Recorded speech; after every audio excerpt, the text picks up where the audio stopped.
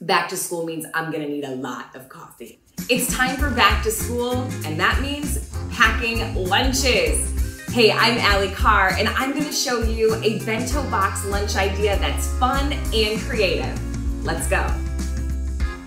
First off, we're gonna start with some tasty BLT kebabs.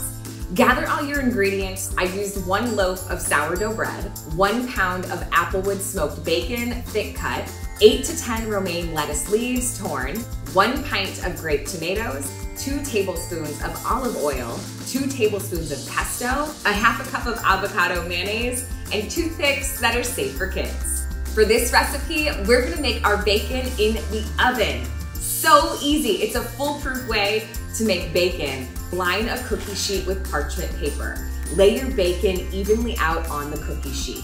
Place in the oven at 400 degrees for about 12 minutes. Our bacon is ready. So good! Place on paper towels to soak up the extra grease and let cool. Next, you're gonna slice your bread into 1/2-inch slices, and then into about 1.5-inch squares. Line your cookie sheet with aluminum foil. Add your bread squares, spread them out evenly. Coat both sides of your squares with olive oil. Yum!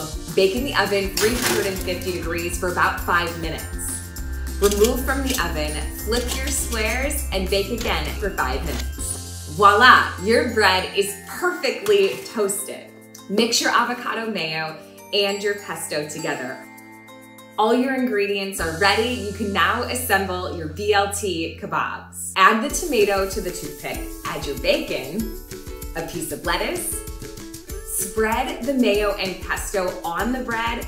Add to your kebab, and you're all set. Now you're ready to fill your lunchbox. I had the ice pack in the freezer overnight. This helps keep your food cool and fresher longer. I added the BLT kebabs. The Traina sun-dried fruit is a great addition, including peaches, pears, nectarines, apricots, golden and dark raisins, and cranberries. This is the farmer's medley. I added the Nova Crisp chips. These are the Maui onion. They're air-popped, gluten-free, and delicious. Next, I added one of my kids' favorites, baby carrots. And there you have it, a colorful and fun back-to-school lunch. I'm putting the finishing touch on my school lunch with a handwritten note. What do you think? I know my kids are gonna love this BLT-inspired bento box lunch when they head back to school. I hope I've been able to help you get some creative ideas for your kids' back to school lunches. Thanks for watching, Serve It.